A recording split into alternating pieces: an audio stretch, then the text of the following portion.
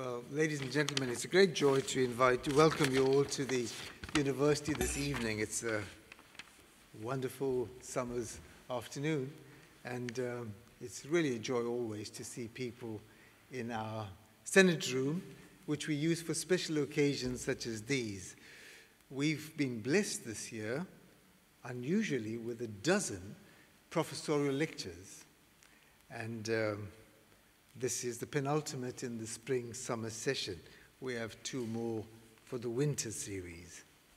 So welcome, everybody. Pro-Chancellor Kanwin, always good to have you with us. Many guests from the city, across the university. And on occasions like this, not only do we have many friends, we have family. So let me welcome the parents of our lecturer, Professor Evans, this evening. The parents are here. So is a dear aunt who has had an influence on Professor Evans. Delighted to have her with us. Thank you for coming over. We also have Professor Evans' fiancée and her parents with us. So welcome to the university. Also some guests to the university, Dr. Omnia Mazuk. Always good to have you, Omnia, on campus. Delighted to have you. And 2 other guests this evening, if I may mention, Mr. Dick Ruffin from the USA. Welcome, Dick. And Mr. Chris Evans, also friends of more rearmament initiatives of change. Mr. Ruffin and I, with Mr. Evans, was speaking early on this afternoon about succession planning and leadership. And Pro-Chancellor, it's a joy to be able to have these young professors. And I thought, here's an example of the next leaders, next academic leaders of this university. The university is in good heart because it's rearing some serious scholars for the future. And tonight we're going to experience and hear from one of them, an historian. Also, there is a colleague of ours who works in security, who plays football with Professor Evans, and whose son is a budding historian. And they are in the audience as well, somewhere. So welcome, and the budding historian too. Professor Evans, you'll see, is a very accomplished historian. And to tell you more about him, I'm going to invite the Pro-Vice Chancellor for Research, Professor Nagar, please, to introduce our speaker.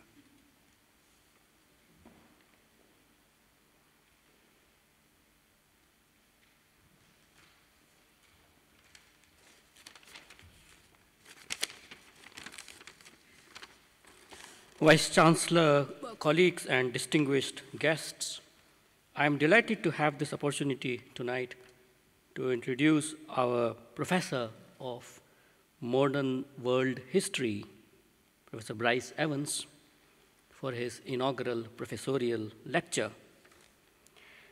Professor Evans has achieved the distinction of being promoted to this chair as a result of the outstanding reputation that he has gained in the field externally and internally for being a valued member of the university community.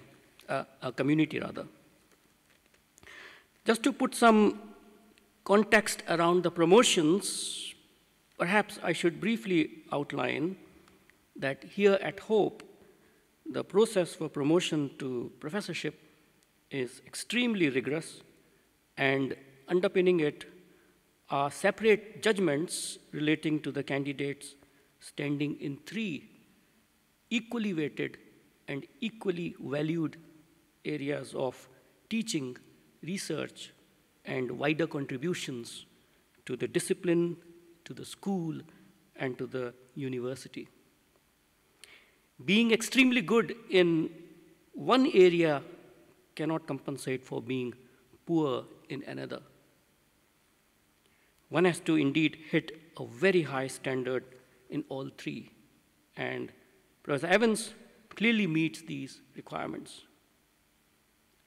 I must also add that as part of the inaugural series for this current academic year, and the Vice Chancellor mentioned there have been 12 promotions.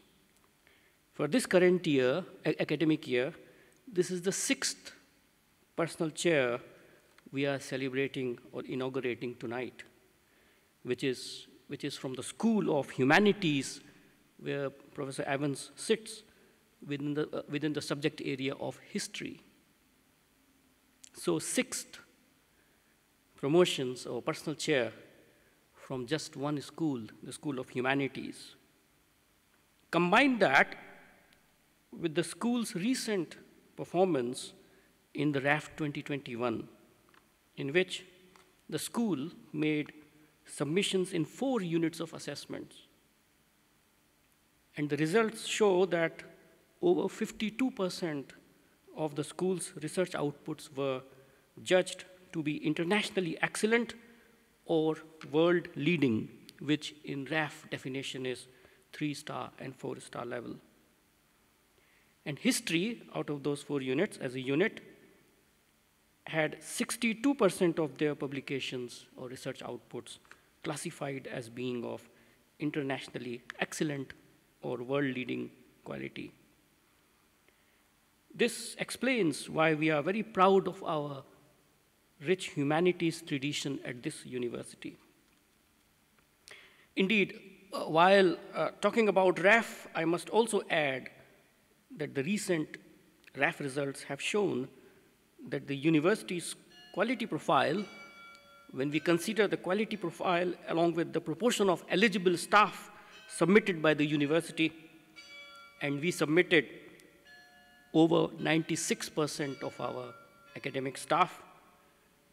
So if we look at the proportion of staff submitted and the quality, that clearly makes us a research-intensive institution with a strong foundation for future scholarly ambitions. And our Professor Evans, a professor of modern world history, is a good example of such a profile. Professor Evans graduated from the University of Warwick with a first-class honors degree in history with German. He earned his PhD from the University College Dublin. He is a co-director of the university's European Institute, which is our joint collaboration with the Catholic University in Lille. He has been the unit of assessment coordinator for the RAF assessment exercise I talked about for the history unit. He also chairs the Global Hope Committee, which oversees the university's international volunteering program. And as part of that, he leads projects in Peru. His publication track record is consistently of internationally excellent quality. For example, his biography of the late international footballer Alan McLaughlin was shortlisted for Irish Sports Book of the Year 2014. And his publications have been praised in review by commentators such as Fintan O'Toole and Robert Fisk. On his latest book, monograph entitled Feeding the People in Wartime Britain, the MP, Ian Byrne, the parliamentary lead for the Right to Food campaign, writes, he comments, and I quote, "In exploring the historical approach to food poverty, Bryce's work is invaluable in helping shape policy approaches today to help tackle the cost of living crisis we face and is an integral part of our Right to Food campaign." Professor Evans is the author of 6 monographs, including the first History of Food Aviation, published last year, and the History of Social Eating in 20th Century Britain, just published last month. Professor Evans is an elected fellow of the Royal Historical Society. He's a Churchill Lifetime Fellow, a senior fellow of the Higher Education Academy. He has held externally funded research fellowships and scholarships at a dozen research institutions worldwide, including 2 US presidential libraries. He is a regular contributor to international media. In fact, During the last week of the US presidential election of 2016 between Donald Trump and Hillary Clinton, his Washington Post video on the history of election cake went viral in the USA. Professor Evans has carried out advocacy roles for food poverty and with several bodies, including the UK Parliament. He has received substantial funding from a number of externally funding bodies, research funding bodies, including the Arts and Humanities Research Council, or AHRC, the Wellcome Trust, the Institute of Historical Research, the Economic History Society, and the Science History Institute. Such a range of achievements explains the designation of his personal chair as one in modern world history. So without further ado, it is now a genuine delight and joy for me to invite Professor Evans to deliver to us his inaugural lecture entitled "The Most Important Thing in the World, Absence and Abundance in Modern History." Bryce.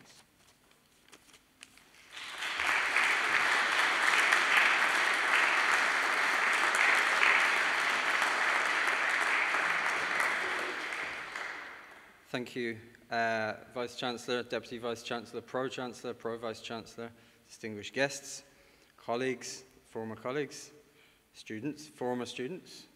Thank you from the bottom of my heart for coming this evening. I am reliably informed that the pop singer Harry Styles is performing near here this evening, so it's very gratifying that you've come here to see me instead of him. And particular thank you to my family, who, a lot of whom and close friends have come quite a long way this evening. Thank you, Mila Buikas, Gurv Margus, gracias for coming. And welcome to all of you. Welcome to this venue, this beautiful venue. And obviously some of you work here, some of you study here. Some of you may not have been here before, to our beautiful campus.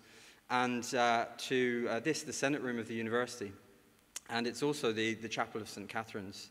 And because we're here, I'm reminded rather, of some advice that was given to me 10 years ago, when the last time I had to do one of these kind of things, really, when I was launching my first book in Dublin, which was a political biography. And the guy launching my book for me was the late Frank Kelly.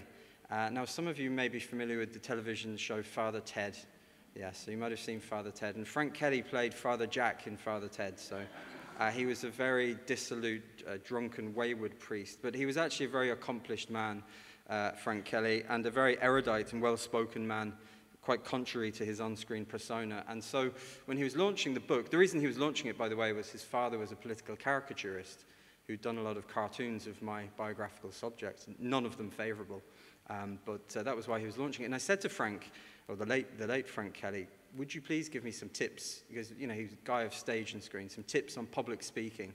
And he turned to me quick as a flash, in character as Father Jack, and he said, when you're public speaking, never forget you are the priest, and they are the congregation, and they must mind their manners. And he threw in a couple of expletives. I'm not going to repeat that there. But that's advice that stood me in good stead.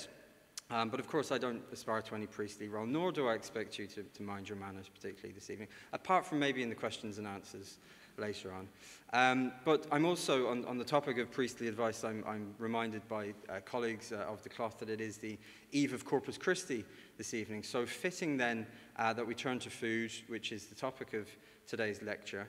And it's on twin phenomena, which I think are the two great drivers of history. On the one hand, absence, and on the other, abundance. And it comes in 6 chapters. So I hope to entertain you. If you're not that entertained, you'll know where we are with the 6 chapters. You know how long we have till the end. So there you go. And I'm going to start with an example of the latter, which is abundance. Okay, so my first chapter is entitled Come Fly With Me. And I'd like you, please, to indulge in a little role play with me, if you will. I want you to imagine for a moment that you're flying first-class Pan American Airways in the 1960s. Settle into your ample, comfortable chairs. For those of you on the red seats, this will be an easier exercise than you at the very back. You're on a lovely, comfortable airline seat. Imagine Sinatra's Come Fly With Me. You're on top of the world. You're on top of the social pyramid, indeed. You may peruse the extensive menu.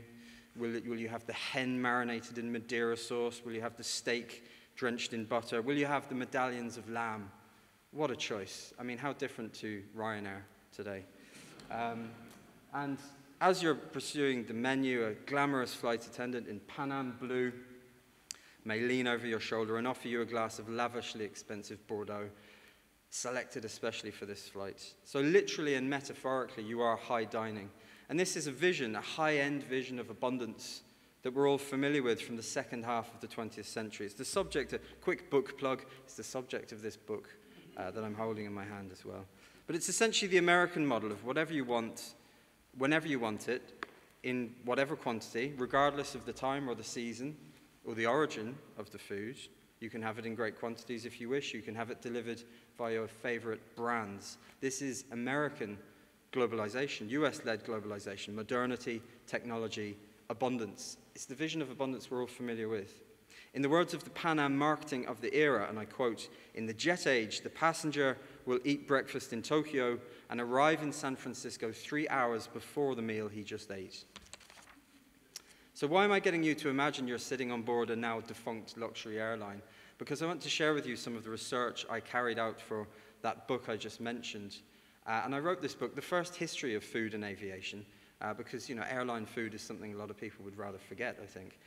Published last year. Now, I see a lot of my colleagues here tonight, a lot of other historians who will attest that the historian's labor is not fun a lot of the time. You're in archives a lot of the time, sometimes a lonely and hostile environment. But in 2018, I was lucky enough to visit Miami, and I was lucky enough to hang out with these lovely ladies who were part of an oral history. The book was based on archival research, but there was an oral history component, so I was interviewing people. And I was researching in the Pan Am archive in the University of Miami, but I met at an event one of these ladies, an octogenarian, who invited me to her suburban bungalow to meet her former flight attendant friends, all of whom were dressed in their original flight attendant uniforms, which I think you'll agree is quite a feat.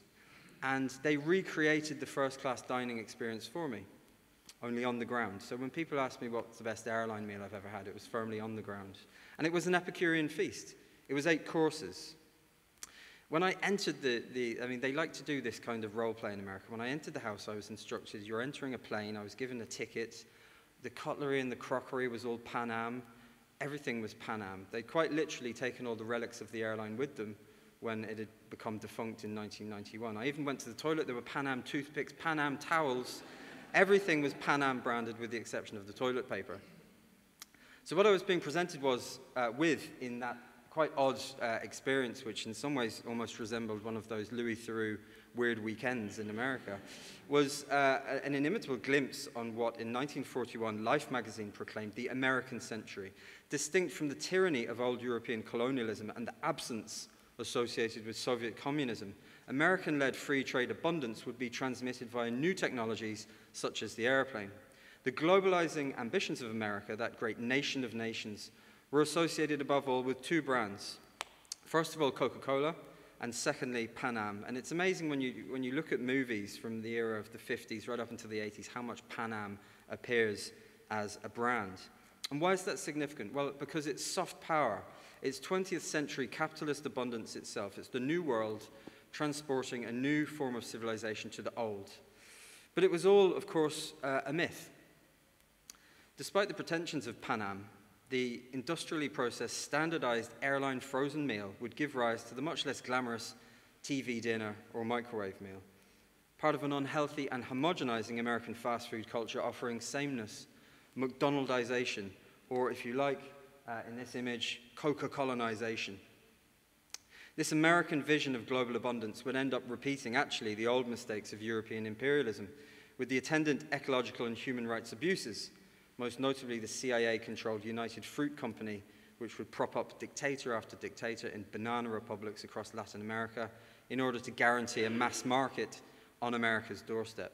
And the glamorous and beautiful Pan Am flight attendant, well, unfortunately, they were the product of a very racist and sexist selection process in which people were fired or hired on the basis of, for example, how feminine their hands looked, because so much serving, of course, done with the hands. Subject like cattle to regular weight checks on a weekly basis, forced to wear girdles, trained to put up with groping from male customers and colleagues, and sometimes, as these ladies revealed to me, actually during the interview process itself. So I tried to raise some of these negative points that day with my lady hosts in Miami, but they were having none of it, which I think in itself is quite revealing. They were, in that inimitably American way, still fiercely loyal to the company, fiercely loyal to Pan Am, 40 years after its demise, still unassailable, that company, that brand. So what does that brand loyalism tell us? I think it tells us much about the character of capitalist abundance in the 20th and early 21st century. Outstripping the Catholic Church, big firms are now the strongest multinational institutions, transporting technology and resources, not least food. It's also, I think, a system dangerously geared towards the very unrealistic notion of never-ending growth and never-ending abundance. Okay, so we're on to chapter 2. And oh no, I won't wait for the bell. Okay, let's get on to chapter 2.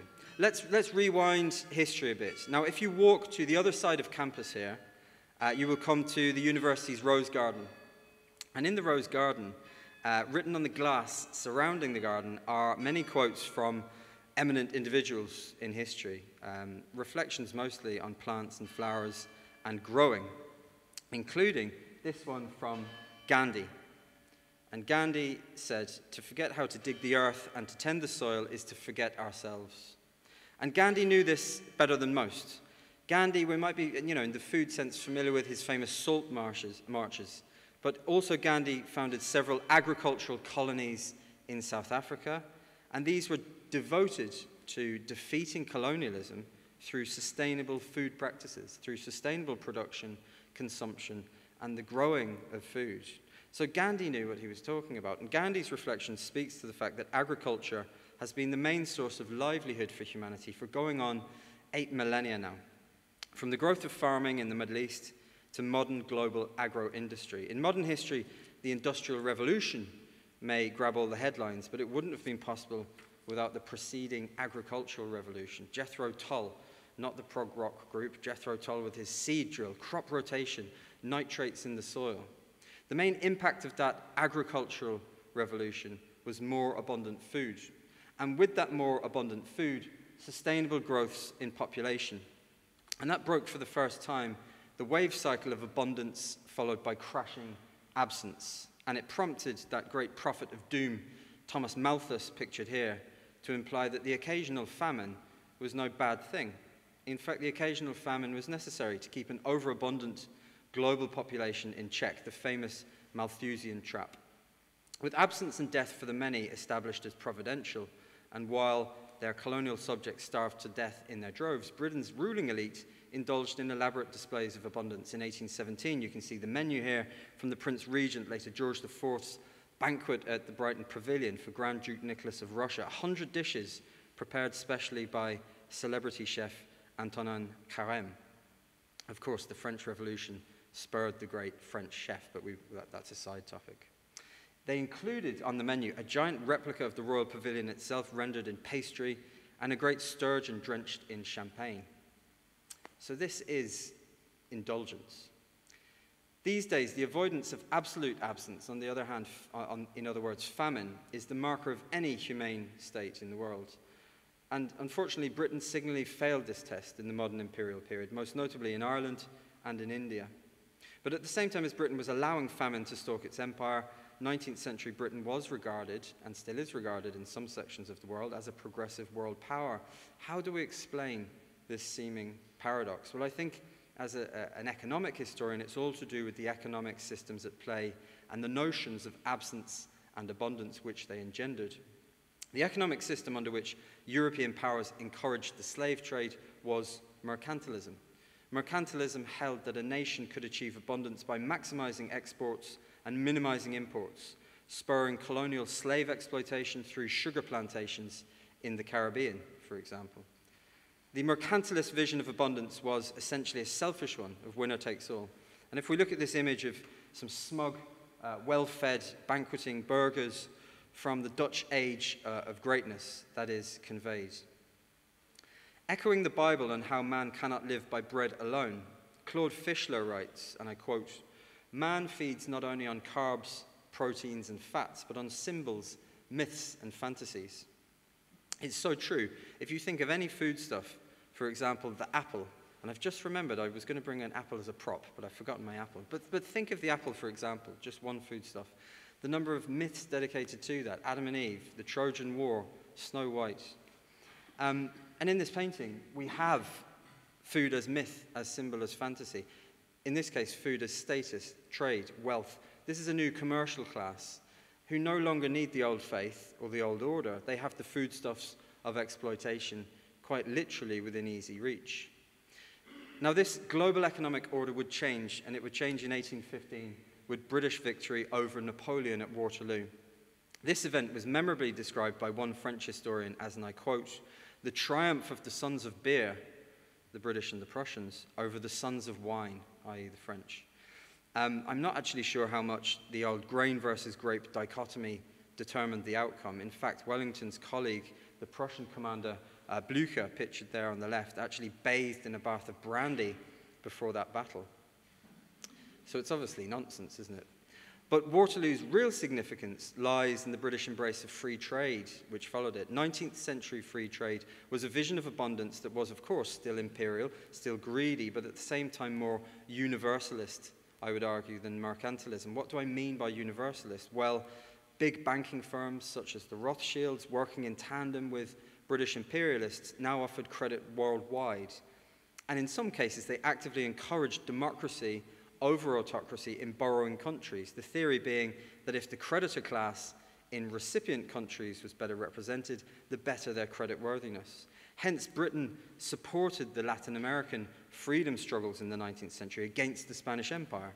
And in that part of the world, Britain retains, I think, the sort of progressive image that it loses elsewhere, especially compared to what preceded it, which was the brute extraction of Latin America's resources by the Spanish. But it's too easy, I think, to run with this rather Whiggish idea of British progressiveness. Let's not forget, or let's not diminish the noble intentions, the moral intentions of the abolitionist movement, but also remember that slavery was abolished for economic as well as moral reasons. The world was moving towards a different global model of finance, in which sugar plantations would become still important, but less important. You only have to look to the ownership records of one of our most beautiful stately homes, Speke Hall up the road here, to see that this was the case. Up until the 19th century, many of the owners of this place were sugar planters, and then the source of wealth tends to move elsewhere. So the 19th century, what I'm telling you is it's based on credit going global. It's based on British gunboat diplomacy enforcing free trade, or so-called free trade, from China to the Ottoman Empire to Persia. And incredibly, in the 19th century, in the middle of the 19th century, Britain, with the abolition of the Corn Laws, goes as far as ending protectionism for its own agriculture.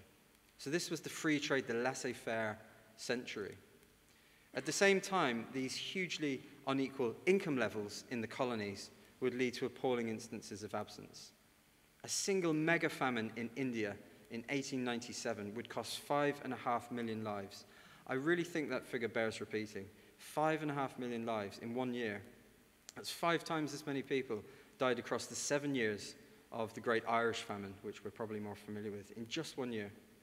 So if we consider that these appalling famines happened at the height of British free trade globalism, I think that we come to one of the distinguishing features of capitalism, which I would argue is artificial absence.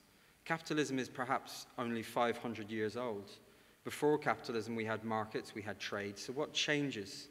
I'd argue that modern capitalism, whether in this period of mercantilism or British high imperialism, or indeed today, is distinguished by 3 key features. First of all, land enclosure or privatization. Second, expansion based upon debt or credit. And thirdly, and I think most importantly for this lecture, artificial absence. The creation of absence where it doesn't exist in the interests only of the market. We're going to move on to chapter 3. And this brings us to the 20th century and the nightmare of deliberate absence.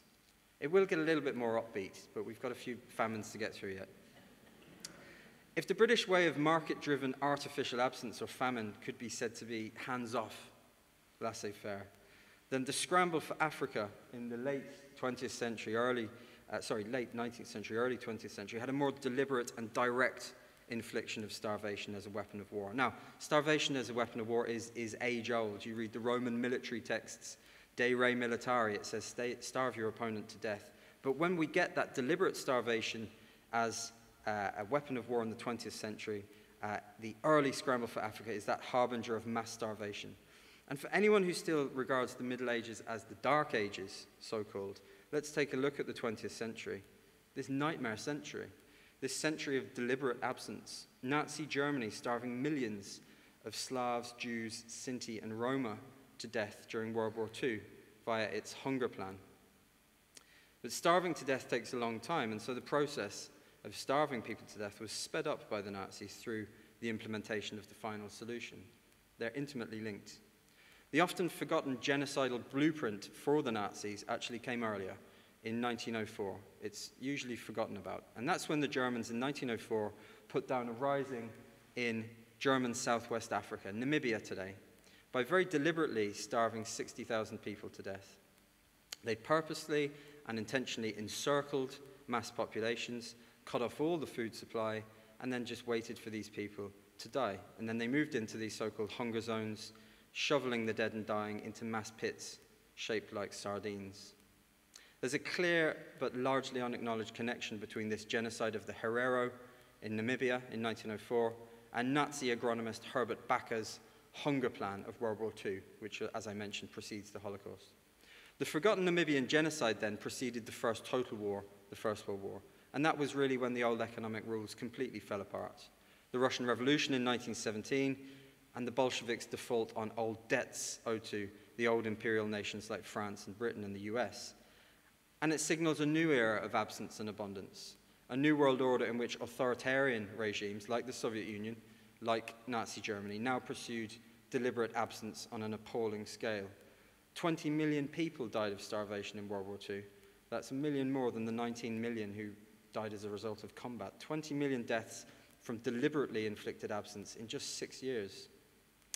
But within this new world order, in this country and others, new models of abundance for all were born.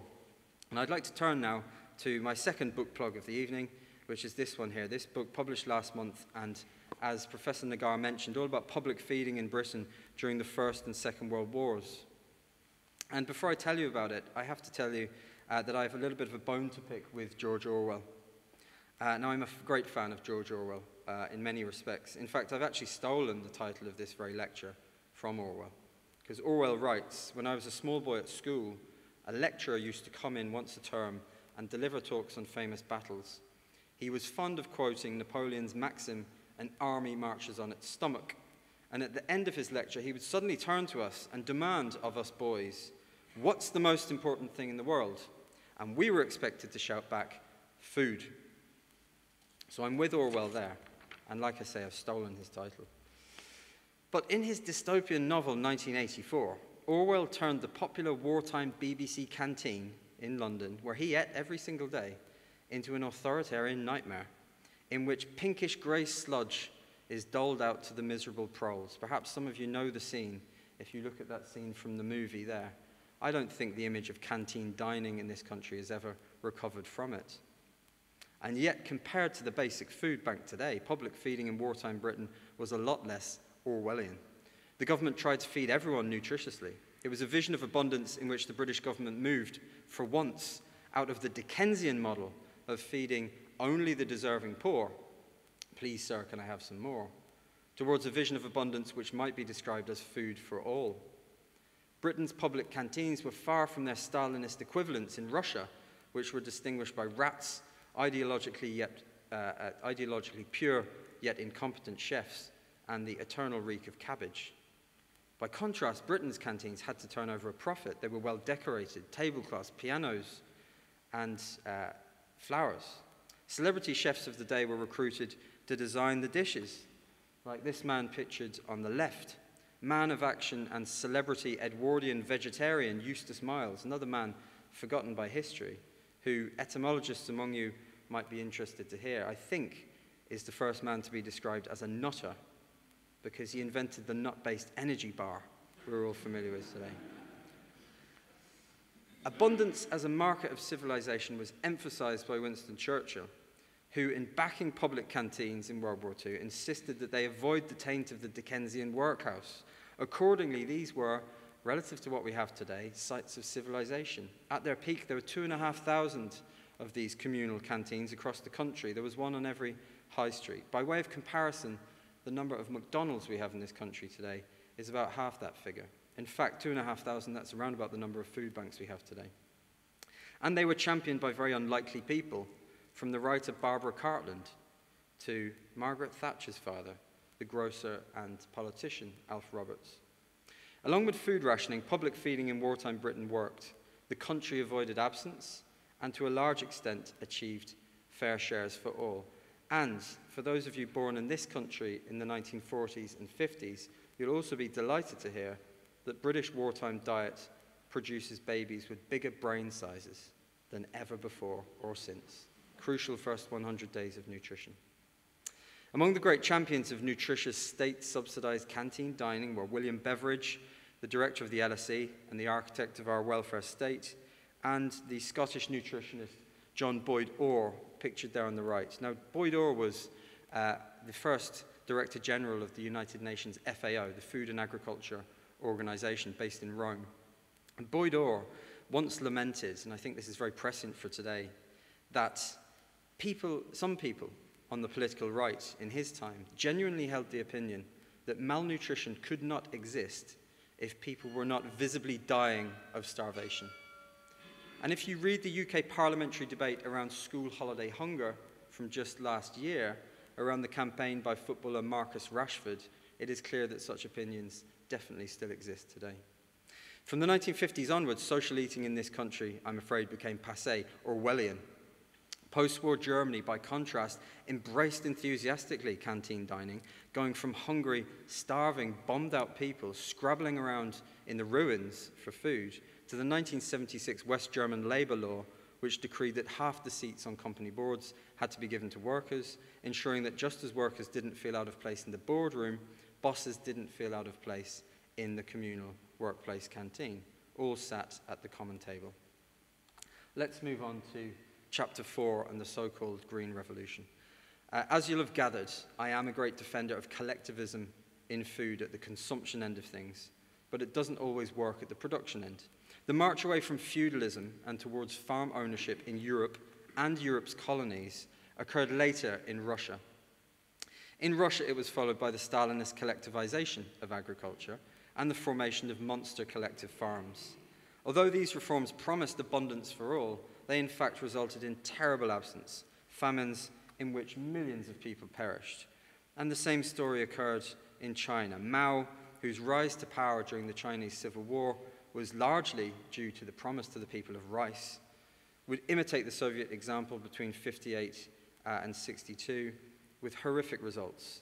At least 45 million people died unnecessarily between 58 and 62 in China. By complete and total contrast, the post-war American century would be founded on the viable promise of abundance. Something happened between the great summits of the Allied leaders at Yalta and Potsdam in 1945, and that was the atom bomb, of course. Changed the world and made America the undisputed world power. But at the same time that the atom bomb was being tested successfully in the New Mexico desert, something else was happening too. At the same time, a group of American scientists working in Mexico under this man, agronomist Norman Borlaug, made a similarly astonishing breakthrough, developing techniques for crossbreeding, harvesting, and planting seeds in order to produce disease-resistant wheat. The so-called Green Revolution, genetically modified food, was underway. By 1963, Mexico was producing 6 times as much wheat per year as in the year before Borlaug and his pals arrived. Borlaug would go on to revolutionize the agriculture of other countries with perennial food supply problems, most notably India and Pakistan. And he was awarded a Nobel Peace Prize in 1970. Since the 60s, the rate of food production in India and Pakistan has increased faster than that of population growth. Spectacularly then, it seems, in recent history, that the old Malthusian trap of famine had been overcome across the world. From sub-Saharan Africa to China, for the first time in history, universal abundance was a realistic possibility. But of course, the genetically modified miracle cure by which abundance would replace absence permanently came with its own problems, the human and ecological risks of inorganic fertilizers, herbicides, and pesticides. And meanwhile, 5 miles up in the air, these concerns were starting to filter through to Pan Am and its elite customers. Let's return to the flight attendants. The flight attendants tell me that in this era, 70s onwards, their elite customers increasingly want local, fresh, organic. Somewhat paradoxically, in an intensively globalized world, consumers are now looking for organic authenticity in food and food service. And I think this is quite vividly illustrated by the recollections of an African-American woman who flew Pan Am's Caribbean routes. And she recalled an exchange during meal service in the 1970s with an affluent white female passenger who was dressed in furs. And this woman remarked, and I quote to her, "My goodness, your English is so good. My husband thinks you're from Jamaica, but I bet you're from Trinidad." And she recalls how their faces dropped in disappointment when she revealed she was in fact from inner city Philadelphia. But that tells us a lot, doesn't it? It tells us about those expectations of authenticity. And in this golden age of the American century, that brave new world of universal abundance, those old colonial notions were clearly alive and well when it came to food, consumption, and delectation, as we can see from this poster, very much of its time. And so, too, I think, in our modern obsession, perhaps, with authenticity in our diet, we are perhaps echoing the warnings of an earlier age about overconsumption. Perhaps we are back to historic warnings about overabundant excess seen in the drawings of William Hogarth. But instead now, perhaps, of moral dangers, these are biological dangers. I'm going to move on to chapter 5 and wind towards some kind of conclusion here by talking about another kind of abundance. And I think that's the overabundance of biographies of great men, or women, but usually men, in history. And I say this as a historical professional. I want to state unequivocally that our way of reading history is all wrong. Thomas Carlyle supposed that power should be given unconditionally to great men, heroes who should not be answerable to institutions, who should not be answerable to the rules of inferior men. How can anyone familiar with the rise to power of Adolf Hitler still subscribe to Carlyle's views, you might think? Well, they do. We still do. We still obsess about great individuals in history. There are hundreds of biographical studies of Winston Churchill, for example. And by comparison, very, very few history books which adopt the long view. Now, ironically, this was confirmed to me while undertaking research in Peru many years ago as a Winston Churchill Fellow. Winston Churchill Memorial Trust is a fine institution, actually. And I was there to research Peru's long and bloody civil war. And I suppose I was, in consistency with my historical training, looking for a heroic figure in that tragic story of that country. And I found no one, except collectively the thousands upon thousands of humble and completely historically anonymous women who ran comedores populares, communal dining rooms in slums, who quite simply for about 2 decades prevented mass famine by serving cheap and nutritious food to millions of people, and who were rewarded by being assassinated, not only by the Maoist rebels who saw their nutritious mission as not revolutionary enough as a prop to the capitalist system, but also by government special forces who perceived their model of social eating as inherently communist and revolutionary. These poor, brave women were stuck in the middle, and I've such utmost respect for them. Way back in 1961, the great historian E.H. Carr, whose book is pictured there on the right, talked about the essence of history. And he said the essence of history is causality, or put simply, the question why. And Carr exposed the nonsense of the more ardent great man theories of causality by going back to Cleopatra's nose. If Cleopatra's nose had been shorter, the French writer Blaise Pascal wrote, the whole face of the world would have been changed. In other words, if Cleopatra didn't have such a long, seductive nose, Mark Antony wouldn't have been seduced by her, Octavian and the Roman people wouldn't have turned against Mark Antony, and Octavian would never have become Caesar Augustus, the first Roman emperor. And the Roman Empire, and by dint, civilization as we know it, would never have begun.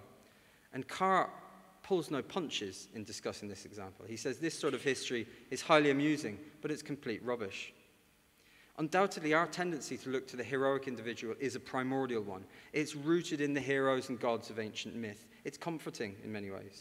Even in antiquity, however, greatness depends on abundance. It depends on climate, it depends on farming. Ancient Greece has great periods of absence, but nothing on the scale of the famines in the Near Eastern world or medieval Europe. The prosperity of Rome, ancient Rome.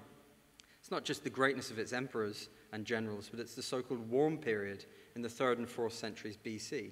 And then in the 4th century AD, again changing the world forever, Eastern Asia suffers a mega drought, driving a certain tribe of nomadic warriors called the Huns west to where the grass was greener.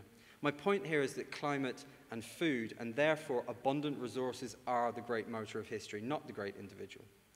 And if we were to go farther back, what is the origin of civilization, or at least civilization as we understand it? It is farming. Farming is the cradle of civilization, the so-called fertile crescent around the rivers Tigris and Euphrates. In 14th century Europe, the misfortune of abundant rain and absent harvests, coupled of course with plague, was blamed on various different causes. Jews, the usual scapegoat, sodomites, evil vapors, even overly moist sexual organs. But really, the populations were undernourished. That was the root cause. And shortly thereafter this period, the spice trade drives exploration and globalization. Let's not forget that the desire to find a spice route to India explains the mistaken discovery of the Americas by Columbus. So to come back to how history is written, I'd like to highlight the work of the famous Annales school of historians in France, many of whom were themselves targeted by the Nazi regime and have become a little like patron saints to some of us in the historical profession. And of these, perhaps the most extraordinary was a man called Fernand Braudel. And Braudel coined the term geohistory. Braudel began writing his doctoral thesis on Philip II of Spain and his policies in the Mediterranean, but then he turned the title on its head. Instead of his original title, Philip II and Spanish Policy in the Mediterranean, Braudel's new title became The Mediterranean and the Mediterranean World in the Age of Philip II. In doing this then, the sea, the mountains, the food, the peninsulas, the Mediterranean possessed the agency, not the great man, not the king. But don't just take it from me that the great man theory of history is wrong-headed. Let's listen to the great men themselves. Charles de Gaulle, a great man amongst great French men, who famously lamented the impossibility of properly governing a country in which there are 246 varieties of cheese. Or Bismarck, who once reflected, I think very wisely, that there are only two things people don't want to know how are made, laws and sausages. But who also said, did Bismarck, and I quote, "Individuals cannot create or divert the stream of time. They can only travel upon it and try to avoid shipwreck." Okay, thank you for your attention. We're on to the final chapter now, about the future of absence and abundance. In 1969, the historian David Landis published a great history of the Industrial Revolution, and that was called Prometheus Unbound. And Prometheus, of course, in Greek myth, was the Titan who gave fire to mankind, and he was punished by Zeus for being bound to a rock for all eternity. In the spirit of Prometheus Unbound, and in the search for future food sources, perhaps the latest in a long line of colonizations in the next final frontier of food is the colonization of Mars. Certainly people like Elon Musk would like to think so. But if for now we are to restrict ourselves to terra firma, it might not be a bad thing to return to the notion of the bound Prometheus in the form of realizing, through climate change, our limitations. And so today, an age of doubt, climate crisis, existential threat, and Anthropocene age, there are several needs which we really need to face up to: keeping fossil fuels in the ground, stopping deforestation, embracing meat-free diets, turning to plants and insects as food sources, but to ensure, I hope, that those are not ultra-processed, for food justice to be centered on the global south, not just the west, to challenge the potential, and I think this is a very important point, of the transnational billionaire class to create artificial absence where there is none through the purposeful limitation of biodiversity. And I don't want to sound conspiratorial, but if you look up big corporations, the privatization and copywriting of seeds, you know, the very basis of humanity, to go back to Gandhi, privatization of seeds, we've got to guard against that. To return to Malthus, the prophet of doom, inexorable population growth, I don't agree with Malthus. I don't think it's going to outstrip food supply. Of course, contexts are very different now. But at the same time, climate change means we must shift our habits of consumption. There are many NGOs today intercepting food that would otherwise be considered surplus, and some of them are in the room this evening, some members of sort of food justice networks in Liverpool. So we have those organizations. We have, to a degree around the world, accountable governments. And for all their shortcomings, we do now have international agencies preventing famine. I mentioned the United Nations FAO and many others preventing famine today. So for all the inequalities and adulteration in our food system today, I think we do have the potential to be sustainable and creative in our food systems. But we have to realize that unceasing, unrelenting abundance is not always desirable, and that the earth's resources are finite. To quote Shakespeare's Hamlet, what a piece of work is man. We've moved from wandering bands to settled communities. We've discovered agriculture, and as I've argued to you this evening, that is perhaps the foundation of civilization as we know it. We've interrogated the meaning of life. We've created a whole range of explanations. And then, as we started to understand more about the nature of the world through science, comes an industrial revolution. And that industrial revolution reshaped our planet in about 200 years, a couple of hundred years, as opposed to the thousands of years it took for agriculture. And today, relative to most of history, we have untold abundance. Surely then, mankind will ultimately be capable of recognizing that today we are in the midst of truly existential threats linked to climate change. And the alternative to changing our ways of consumption is crushing global absence. But I think we have the potential to change. And if you think that sounds too naively upbeat, a verdict on the capacity of humanity to reform, consider, if you will, the news cycle today. Headlines are immediate, rolling, sensational, bad news every minute on your phone or on your socials. The war in Ukraine causing wheat and fertilizer exports to drop drastically. But notwithstanding that, consider perhaps if newspapers were published only once every 50 or 75 or 100 years. And we get to the picture that for all the inequality in the world today, the headline would unquestionably be more positive. Greater life expectancy and much less famine. But as I said, we have to stop relying on the bad old ways. We have to stop relying on products dependent upon deforestation, notably palm oil. And we have to turn away from globalized models, perhaps, of chemical abundance towards more organic, local, and regional systems. To do this, the very fabric of life must change. To come towards a definite conclusion, then, Hegel claimed that history is driven by certain world historical individuals, Napoleon, Caesar, Socrates, these men who would drive us forward towards what Hegel called the end of history. And I don't agree with that. I think I'd rather go back to Herodotus, the father of history, the father of my profession, who wrote about how divine intervention, or the supernatural, constrains men's actions. Now, to give Herodotus his due, he wasn't talking about Homeric gods sweeping down and changing things. It was his way, in his time, I think, of saying that individual agency is always constrained by structure. Great men are always limited by resources in history, and so today. And so looking to take the lessons of history forward to the future, perhaps it is not a bad thing at all to realize that to avoid the horrid extremes of absence and abundance, Prometheus needs once again to be bound. And that, as the effects of the war in Ukraine are showing right now, food indeed remains the most important thing in the world. Thank you, Sinead.